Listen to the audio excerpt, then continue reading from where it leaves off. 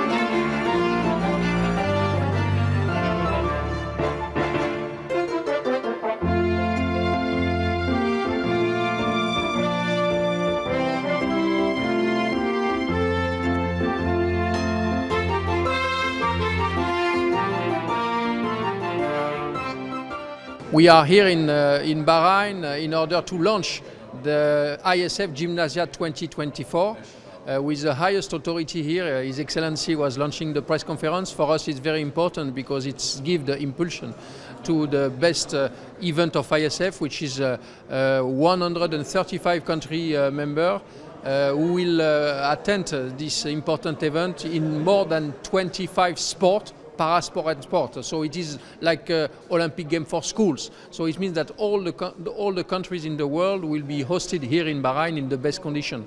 We are also here to visit all the venues, all the facilities, in order to be sure, but we are already sure that Bahrain will be one of the best events in the future of ISF.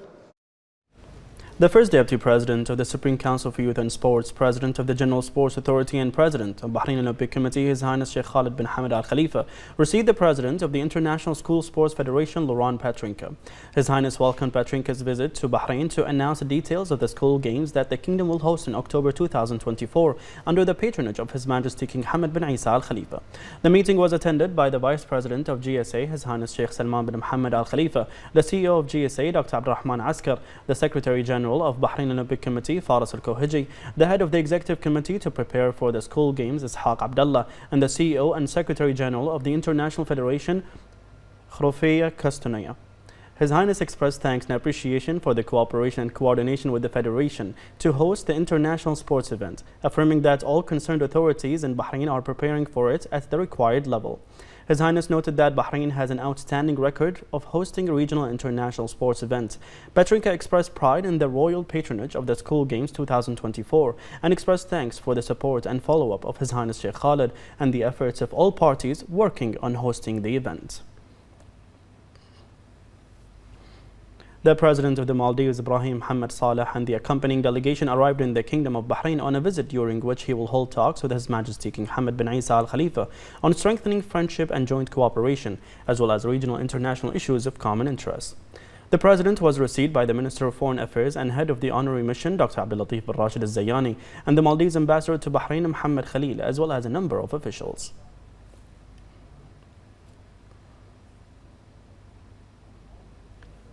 The relations between the Kingdom of Bahrain and the Maldives witnessed continuous developments in all fields, thanks to the keenness of the leaders of the two countries. More in this report.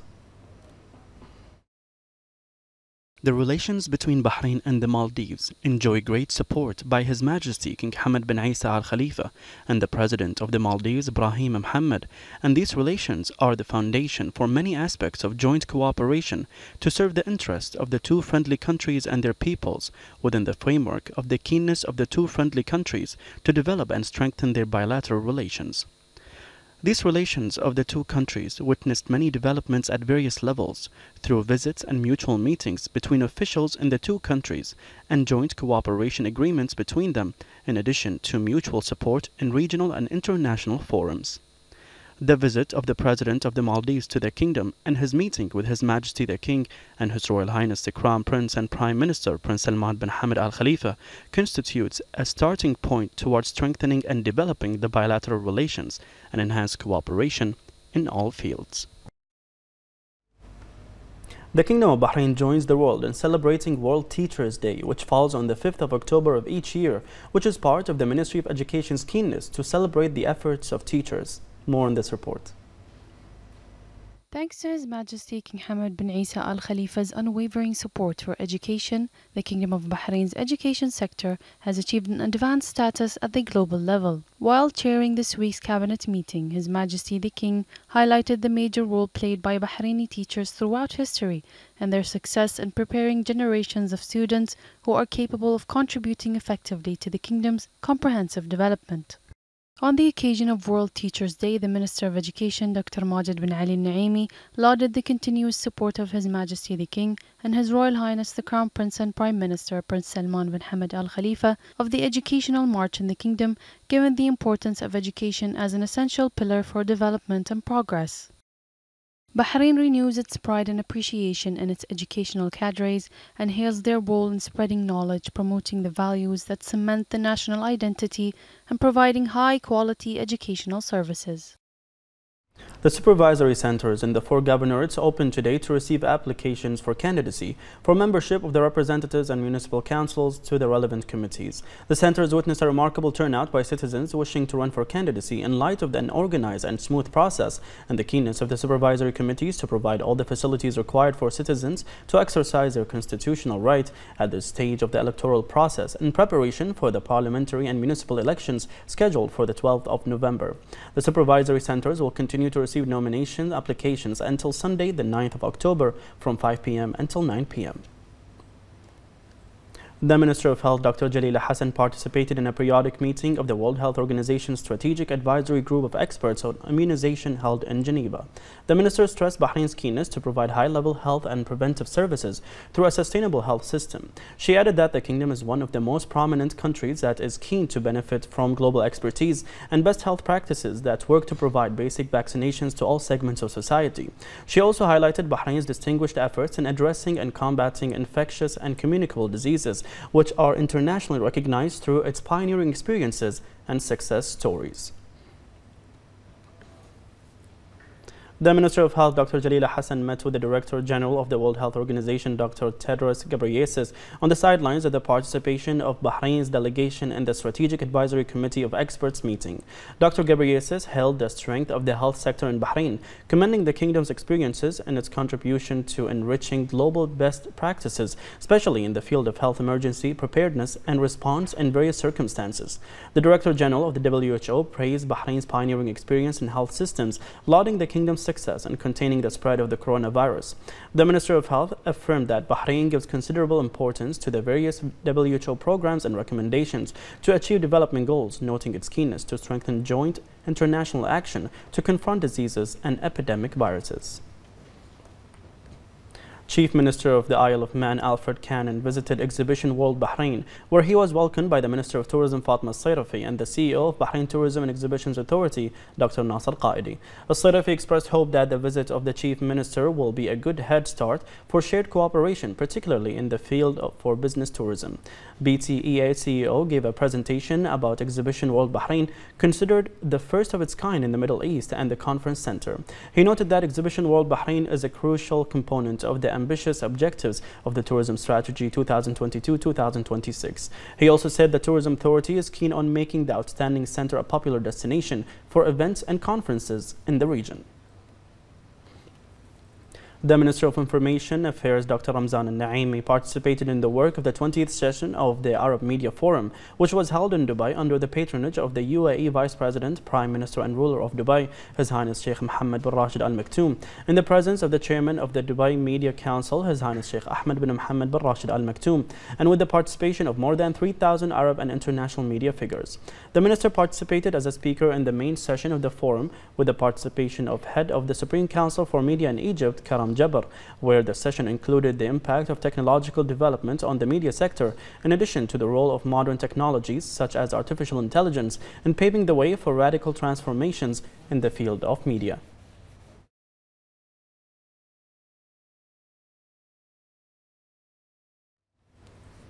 The Rasat Board of Trustees Chairman Sheikh Dr. Abdullah bin Ahmed Al Khalifa held meetings with American think tanks in Washington, D.C.